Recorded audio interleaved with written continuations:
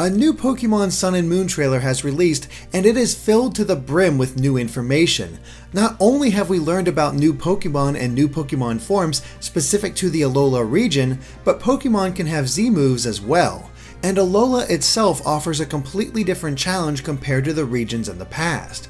There's a ton to see, but thankfully we have the old analysis machine to help us find every secret and hidden detail. Of course, be sure to watch our previous analyses on Pokémon Sun and Moon, as we'll be referring back to them throughout. Let's begin with the introduction of new Pokémon forms. Essentially, the Alola region has had an effect on certain Pokémon so that their typing and appearance changes. They're still considered the same Pokémon, but their habitat has changed a lot about them. And that's no more obvious than with Exeggutor. The new Alola form has a massively elongated neck so that it looks more like a palm tree.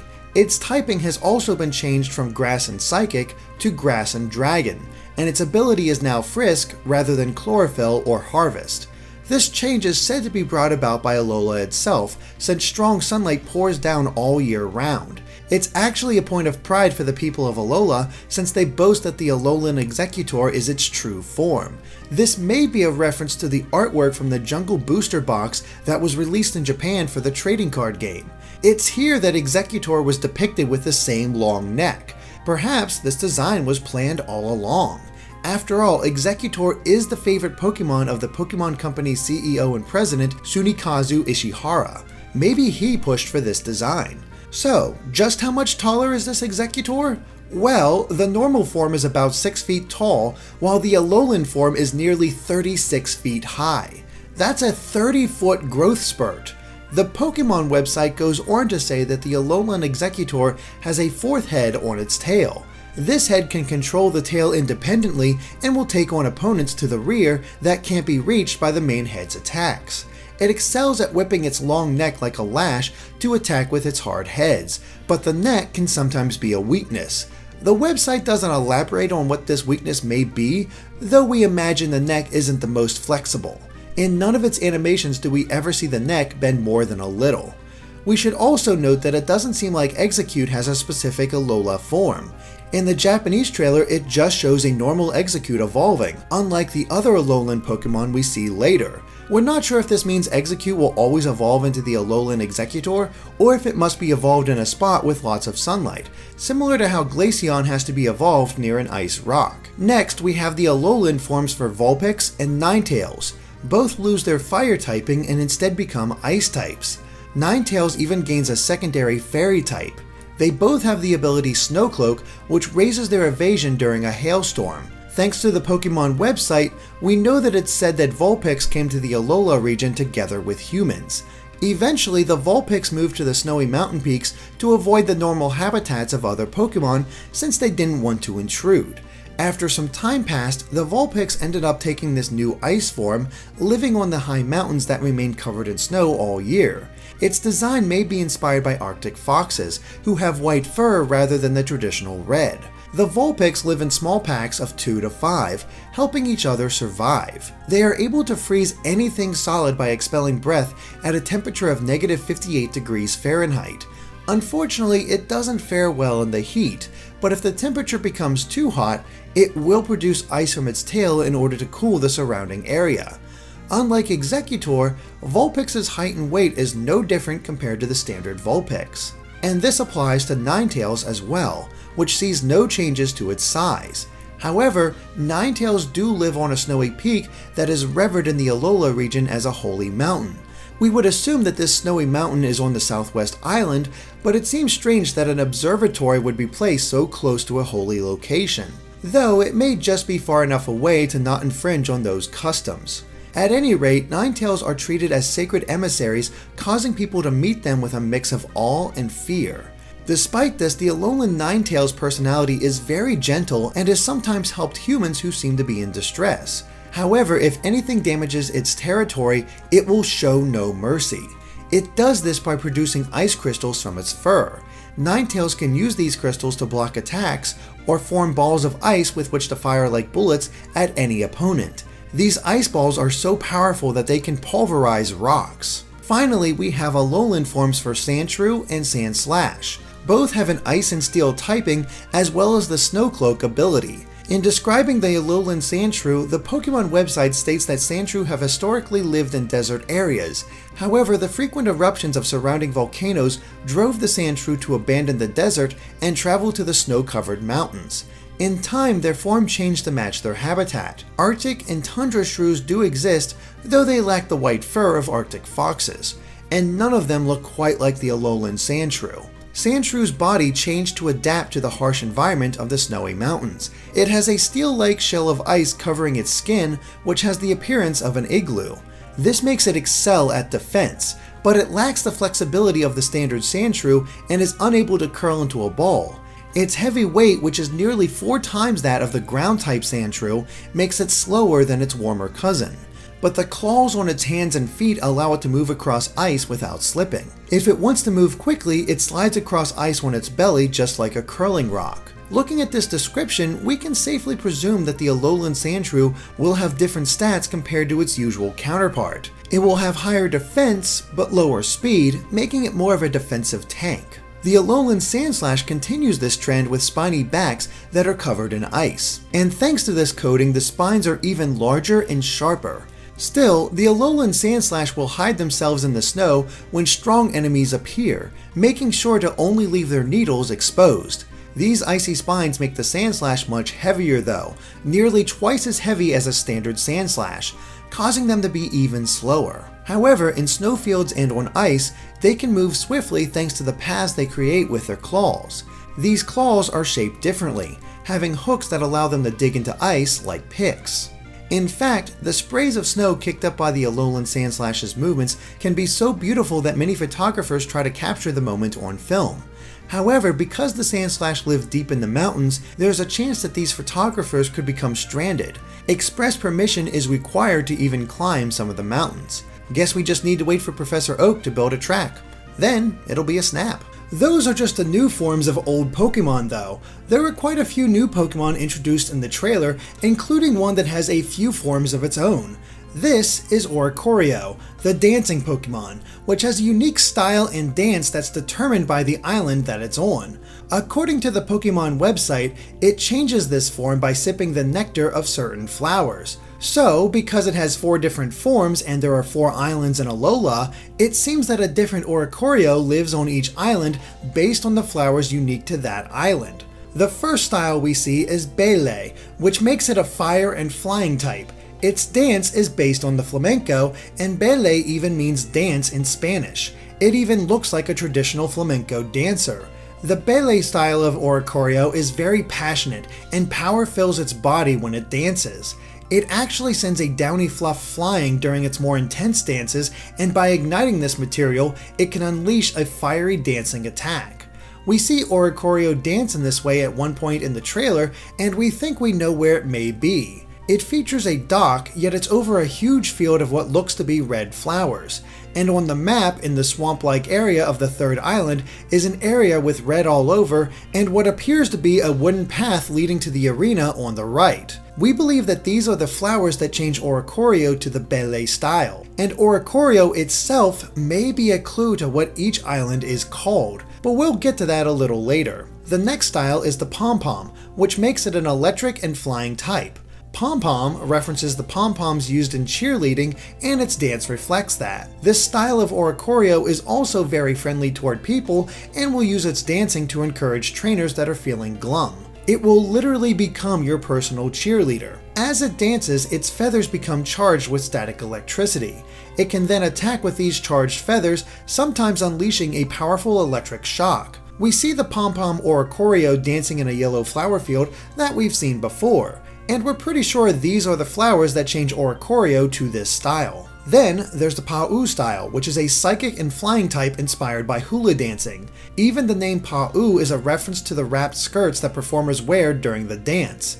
This style of Oricorio acts at its own pace, which can make it difficult to deal with for some trainers. It sharpens its spirited moves through dance, which in turn increases its psychic power. The dances it performs are meant to express gratitude to the guardian deity Pokemon of Alola, like Tapu Koko. We see it dancing during the trailer in a grassy area with a volcano in the distance, likely marking this as the Northeast Island. Finally, there's the Sensu style Oricorio, which is a dual ghost and flying type. The style is based on Japanese fan dances, and Sensu is even a reference to a type of Japanese fan. This form of Oricorio is quiet and collected. Thanks to its dance, it's able to gather the spirits drifting around an area and borrow their power to fight. It's said that people who come to Alola from Kanto have a great liking for Sensu-style Oricorio because its dance reminds them of their homeland. It's a nice callback, but Oricorio's ghost typing makes us wonder if these people are from Lavender Town. Those guys just love spooky things. When we see the Sensu Oricorio dance in the trailer, we can see violet flowers hanging behind it. Once again, these are likely the flowers that give Oricorio this style. But all Oricorio have a few things in common. For one, they are the only Pokemon who can learn the new move, Revelation Dance. It's a move that has different typing based on the current style of the Oricorio. So while Pom-Pom Oricorio's Revelation Dance will be an electric move, Sensu's will be a ghost type move. They also have the new Dancer ability, which allows them to immediately use the same dance move used by another Pokemon on the field, which could be very useful in double battles. After all, one Pokemon could use Swords Dance, and so would Oricorio, who could then use its own move, giving it 2 moves per turn in these cases. That's just Oricorio though. In addition to that dancing diva, there's Minior, the Meteor Pokemon.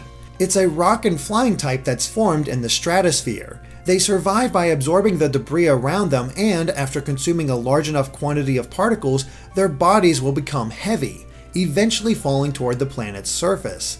The unique thing about Minior, though, is its body. It has a hard and heavy outer shell with a core inside it. While the shell is intact, it will have higher defense, but be slower.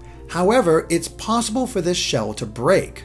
This is part of its brand new ability, Shields Down, which grants it excellent defensive capabilities, even protecting against status conditions, as long as the shell is still there. But once its HP drops below half, the shell will break away and Minior will change its battle style to something that hits harder and faster. However, there's no way to know what color its soft core body will be until the shell breaks. The Pokemon website explains that its color changes depending on the color of the debris it absorbed. Many think that its pastel coloration is cute and will often use Minior as a design motif for clothing and accessories. Next up is Gumshoos, the stakeout Pokemon and the evolved form of Yungoos. Unlike its pre-evolution, Gumshoos' method of hunting is to stake out its prey's usual routes and wait patiently until it comes by. It's been described as quite tenacious, which may be why it targets one prey for so long without stopping. However, it does run low on stamina when the sun goes down and will fall asleep in the exact same spot. Fortunately, it can withstand a great deal of hunger and will keep perfectly still, keeping watch without eating anything else. Gumshoos' appearance is actually close to that of a detective, with its arms folded behind its back and its stakeout ability. Even its name is inspired by detectives, and its hair is shaped like an English driving cab. Don't worry everyone, Gumshoos is on the case. Then we have Fomantis, the sickle grass Pokemon, and a pure grass type. Fomantis is actually nocturnal and performs photosynthesis while it sleeps during the day by spreading its leaves out in all directions. But due to the danger of staying in the same spot 2 days in a row, Fomantis will begin its search for the next day's spot as soon as the sun sets. There's a reason this is so important though. The photosynthesis isn't just for energy, but a necessity for it to achieve the strength and bright coloration of its evolution. Because of this, Fomantis will attack anything that gets in the way of this process. Fomantis has the ability Leaf Guard, and it is said to excel at long-range moves like Razor Leaf and Solar Beam.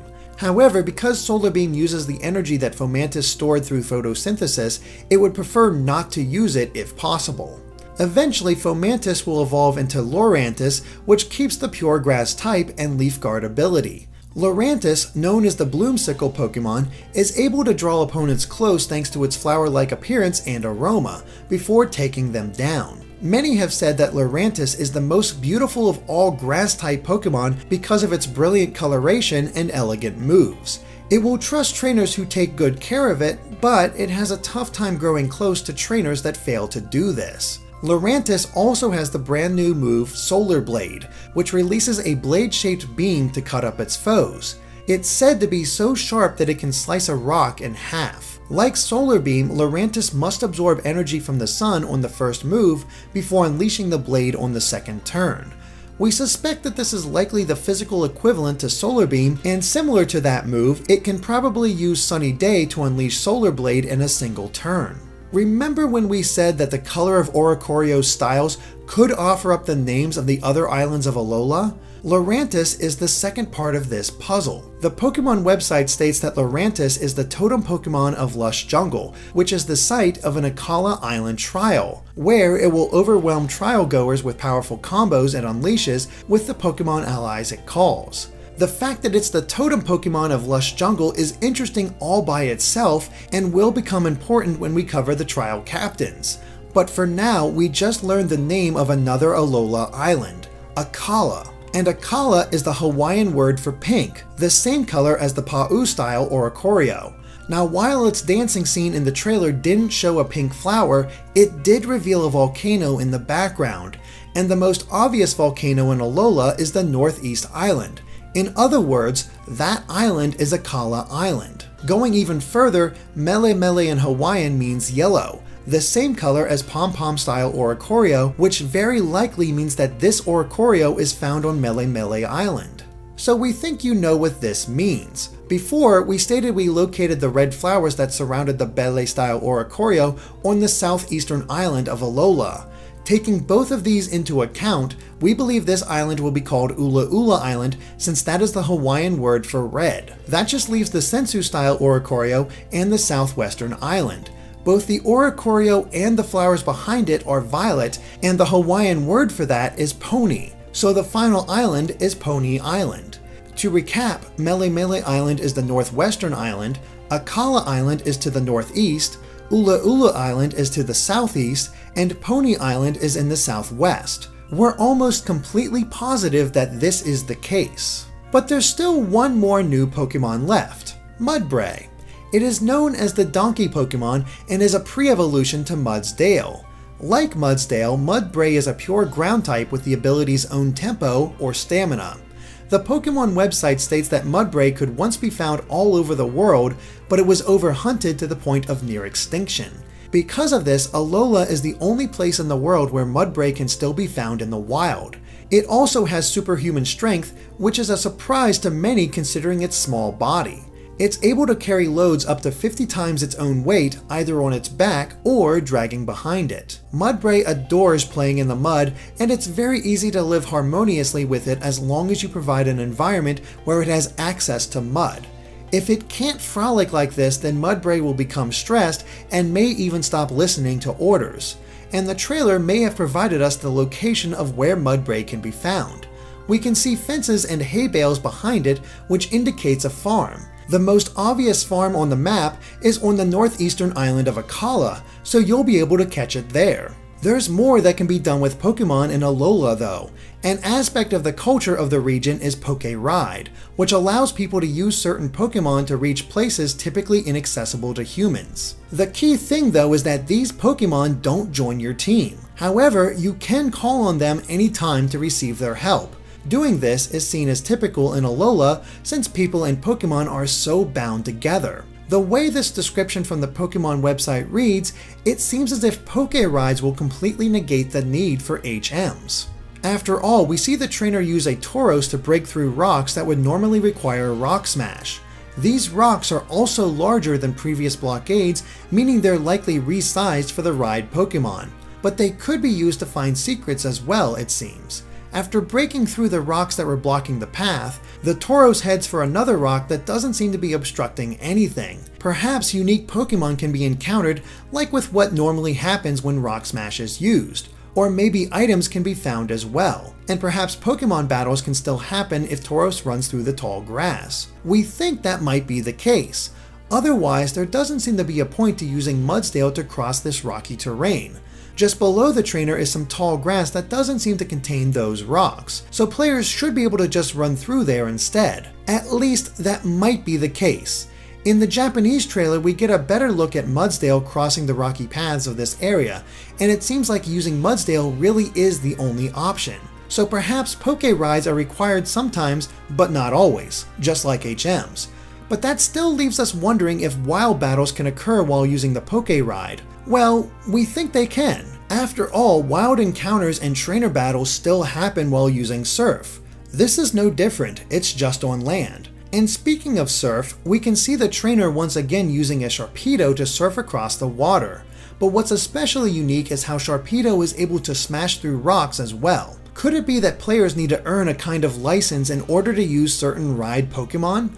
Otherwise, what would be the point of blocking things off if not to encourage players to return once they're able, much in the same way as obtaining HMs in past games? Now there is a screenshot of the trainer riding on Mudsdale on Route 2. This could indicate that you can use ride Pokemon very early in the game, or the trainer has returned the Route 2 after being allowed to use Mudsdale. It's difficult to say for sure. In addition, the Japanese trailer indicates why players would want to ride each Pokemon. We already know that Tauros can be used for speed and breaking through rocks, while Mudsdale is great for crossing rough terrain. But here we see that Stoutland is used to search out hidden items. We can see it sniffing the ground with a green exclamation point above its head, indicating that it's close to something. When the scene shifts to a clearing with Tauros nearby, the exclamation becomes red and Stoutland begins to bark, indicating that something is near. This might fully replace the dowsing machine from previous games. Finally, we see that Charizard is a ride Pokemon too. We just wonder if it could replace Fly from previous generations, or if this is how soaring is handled from Omega Ruby and Alpha Sapphire. All we see is the trainer jumping on before flying off, making it impossible to decisively say which it is. But the artwork for Poke Rides does make us curious. It shows the trainer holding a green device with a hole on top and a plug. In his hand is a Pokeball we've never seen before, and on its front is a slot that would fit in the plug. So we think that the device serves as the request service, and Poke Rides will transfer the Pokemon that was asked for into the ride ball, as we've decided to call the unknown Pokeball. It's basically a portable PC, except you never own the ride Pokemon. Potentially getting rid of HMs in favor of ride Pokemon may be big, but the new Island Challenge seems to be where Pokémon Sun and Moon is really changing things. The Pokemon website constantly reminds you of just how different Alola is from other regions. It's surrounded by the sea. It has an extremely diverse ecology made up of Pokemon native to the region for a long time, along with Pokemon that have only recently arrived from other regions. Because of this, humans and Pokemon coexist in a close relationship in Alola, creating a culture that's quite unique. So instead of challenging 8 gym leaders, in Alola, trainers must embark on a rite of passage that involves traveling through each of the 4 islands. The idea is that it helps young people grow into excellent Pokemon trainers, and as such, this will be the player's primary challenge. After all, as Professor Kukui explains, the goal is to complete the challenge and become Island Challenge champion. So it's similar to the Gym Challenge of the past in terms of the goal, but seemingly very different when it comes to the journey. So, how does the Island Challenge work? Well, trainers have to overcome special trials that wait for them on each island. However, the trials aren't limited to simple Pokemon battles. They can take a variety of forms depending on the trial captain, like finding specific items or challenging your knowledge. The Pokemon website claims that they won't be able to be completed through ordinary methods. We're not exactly sure what they might be referring to, but let's take a look at the trial captains. A trial captain's role is to provide guidance to those attempting the Island Challenge. All of them are trainers who once took on the trials themselves in years before. Before we meet the first trial captain in the trailer though, we're shown the same dark forest again, which is now confirmed to be part of a trial. We then meet Mallow, who seems to be the trial captain of this forest, which she calls Lush Jungle, and should sound familiar to you from earlier in the analysis. That's right. Lush Jungle was mentioned by the Pokemon website as the location of the Totem Pokemon battle against Lurantis, which we'll detail soon. And since Lush Jungle is said to be on Akala Island, that means Mallow is not the first trial captain players will face. Mallow is said to be an expert of grass-type Pokemon and loves to cook, as evidenced by the ladle in her portrait.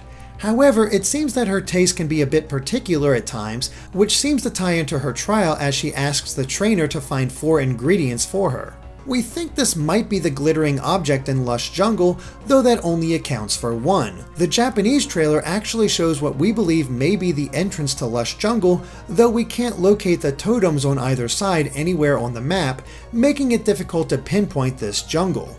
Another scene in the jungle from this portion of the trailer shows the trainer riding on a Stoutland as it searches for an item. It may be that Stoutland is required to complete the trial. After all, these aren't something that can be done with normal methods and is supposed to increase the bond between people and Pokemon.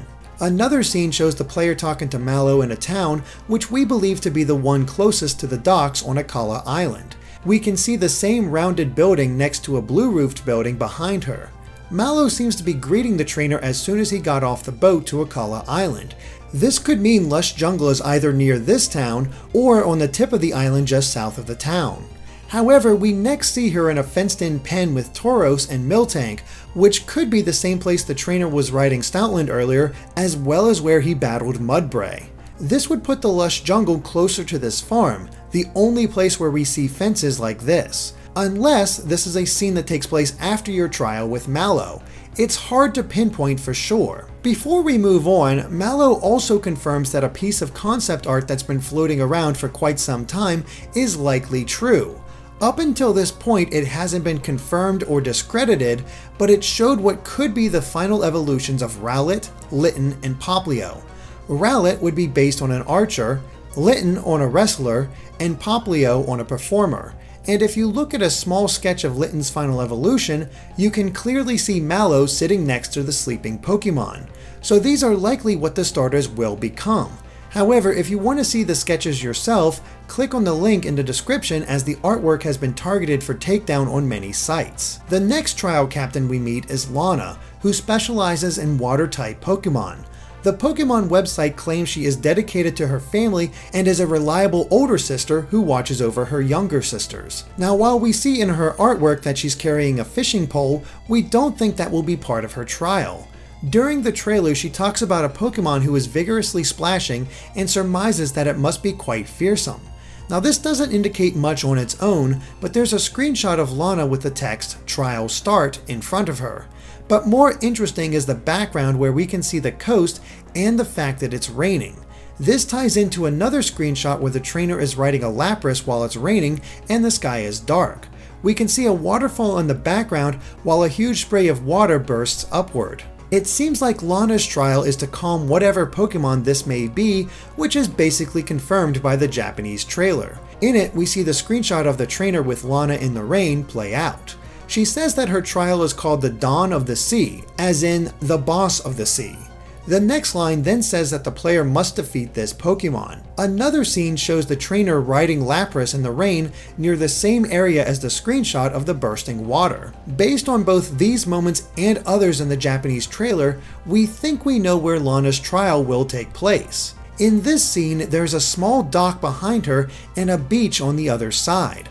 While not exact, we do think this may be where all of the water basins are in the northern part of Akala Island. The trainer is even riding Lapras around this section, and we can see the small waterfall nearby. While Melee Island has its own waterfall, it is much higher than the one in this stormy scene. At any rate, Lana says something about a water lily before the scene shifts to a wider shot. She asks the trainer to join her, though we're more interested in what appears to be a map on the right. We're not sure what the map shows though. It doesn't seem to be based on anything in Alola as far as we can tell, and it seems reminiscent of a sign that provides history of a local area, though we can't say this is what it is conclusively. Maybe it's an undersea map? Or perhaps it's a map of a previous region, though it doesn't seem to match any of them. The third trial captain introduced is Sophocles, who specializes in electric-type Pokemon. His clothes are pretty interesting right off the bat, as he's wearing a scarf shaped like a Pikachu's tail, and his shirt features a classic Game Boy with a link cable. His belt is of a D-pad with the up direction highlighted, while he has figures that clip to his belt loops like Electrode and Pikachu. He's surrounded by electronics, whiteboards, and machinery, which likely tie into the fact that he's good with mechanics and probably built many of those machines. But the oddest thing about him is his name. Sophocles was the Athenian playwright most famous for Oedipus Rex, and doesn't seem to have any connection to machines or electricity at all. The best we could find for why this name might have been chosen is the fact that one of his plays was called Electra, though that was just a character's name. It honestly has us a bit baffled. His personality seems short and to the point, as he states that his trial will begin right there, right now. In a short scene from the Japanese trailer, he declares the Mark II version of one of his inventions to switch on, though we don't see it. Another moment from a different angle has him mention that something would no longer speak well. There aren't really any clues to what his trial could be, or even where Sophocles is located, making him the biggest mystery of the four captains. The final trial captain introduced is Kiave, who specializes in fire types. Kiave's name is a type of tree that's found in Hawaii and is often used for firewood and charcoal. Fittingly, he's waiting on top of a volcano, which places him on Akala Island. But here's the intriguing thing. Despite being a fire-type expert, his star Pokemon is stated to be Marowak by the Pokemon website. So it seems very likely that Marowak and maybe even Cubone could have a new Alola form that makes them a fire type. Maybe it'll be like a Hawaiian fire twirler since it always carries its bone and would fit Kiave's dancing theme. And besides that, every Alola Form Pokemon revealed so far has been from the first generation.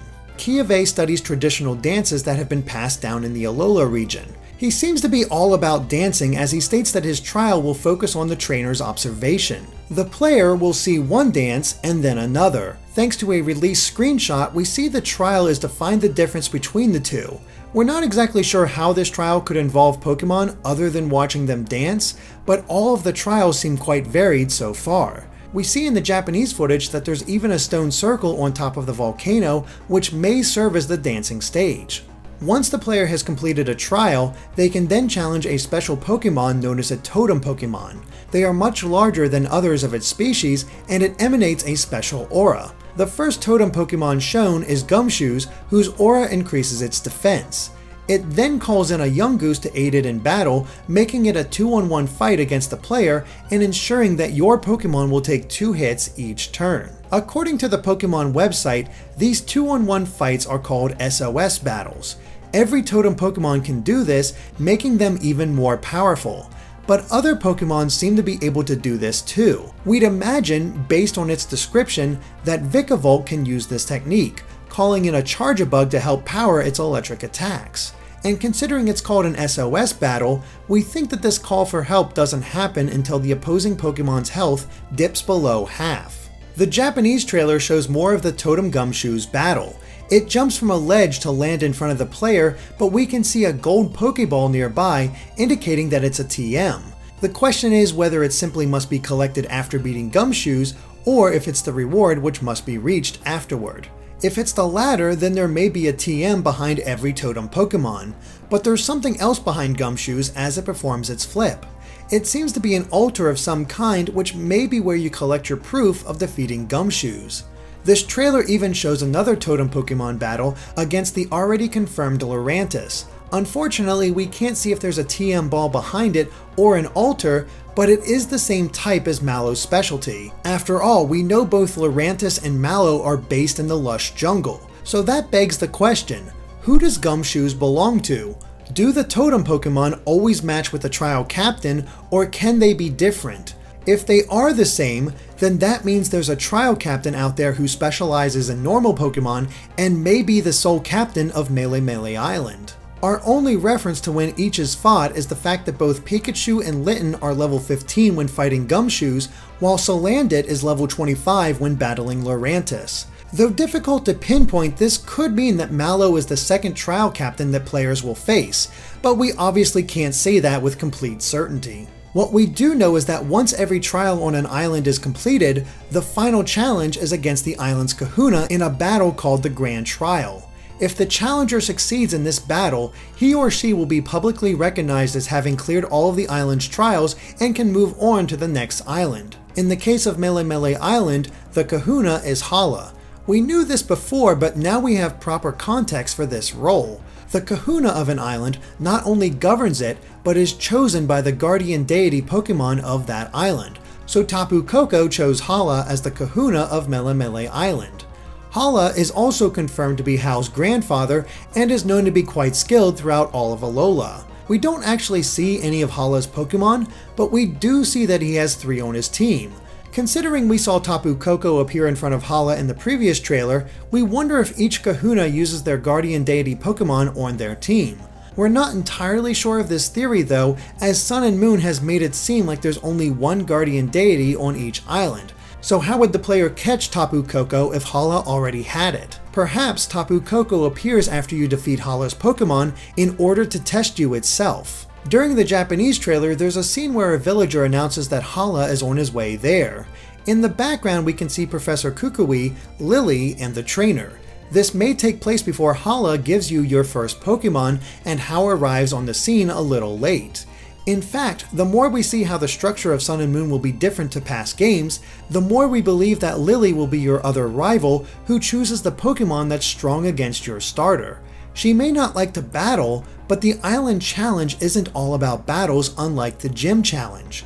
Another scene shows the 3 kids talking to Hala near a green fence. This fence seems to be near the center of the main city of Mele Mele Island. Hala is talking about how he goes to various places and how encountering different people and Pokemon is always interesting. As he's talking, we can see a Tauros walking by in the background. Do they just wander around, or did Hala arrive on one? Finally, during the battle sequence where Hala challenges the trainer, we can see a new Z-ring on his wrist under his shirt. This is the first time we've ever seen him with the ring, so is it possible that players will receive the Z-ring after defeating Hala? Well, we actually find this out very soon. But what is the Z-ring?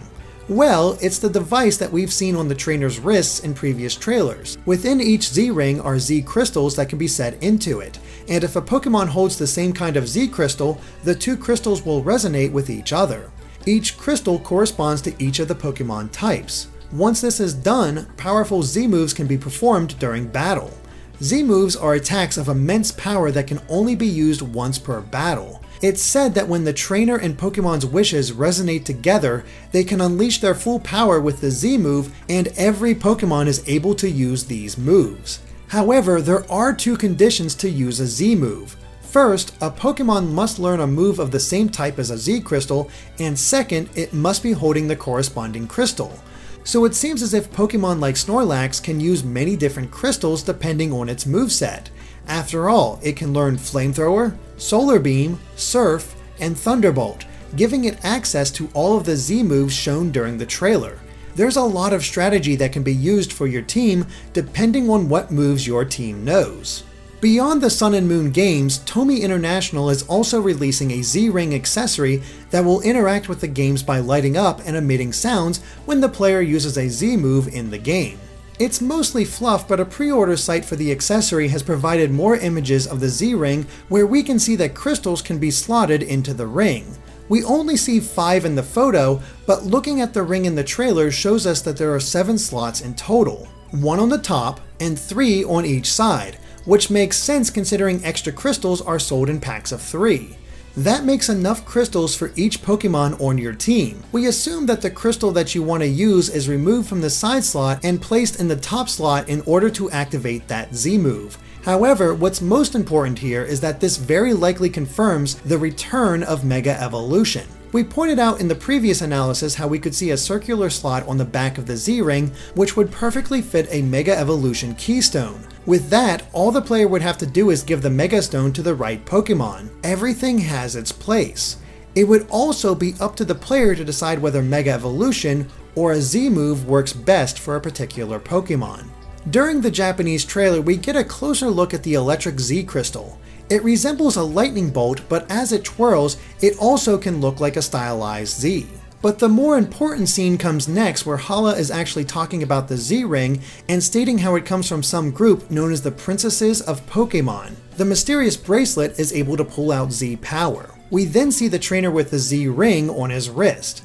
Based on this sequence, it looks like we're correct in assuming that Hala gives the player a Z-Ring after defeating him in the Grand Trial. Let's move on to the Z moves themselves though. During the trailer, we see the full pose of the trainer. As many thought, he's actually mimicking a lightning bolt in order to power up Pikachu. The Z-Ring then grants Pikachu Z power, allowing it to unleash its electric-type Z move called Gigavolt Havoc. The move is incredibly powerful, yet still seems affected by the usual stats and typing. After all, the HP bar actually stops as the scene fades to white, so Z moves are powerful, but not instant wins in all cases. However, there are a lot of unknowns in this scene. We don't know what Pikachu's level was compared to the Alolan Sandshrew, or what Sandshrew's defense or special defense was. Despite all this, it's quite obvious that a well-timed Z move could easily turn the tide of a battle.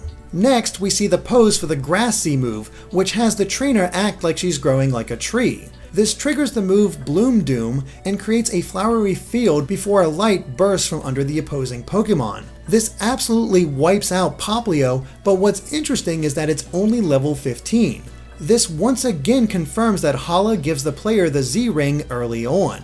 More importantly, it looks like players will receive at least one Z-Crystal quickly as well. The question is, will trainers need to hunt down each Pokemon's Z-Crystal like with the Mega Stones, or will they be given new ones as the game progresses? Continuing on, there's the Fire Z move pose, which has the trainer raise her arms like a fire before gathering it all in her hand and pushing forward.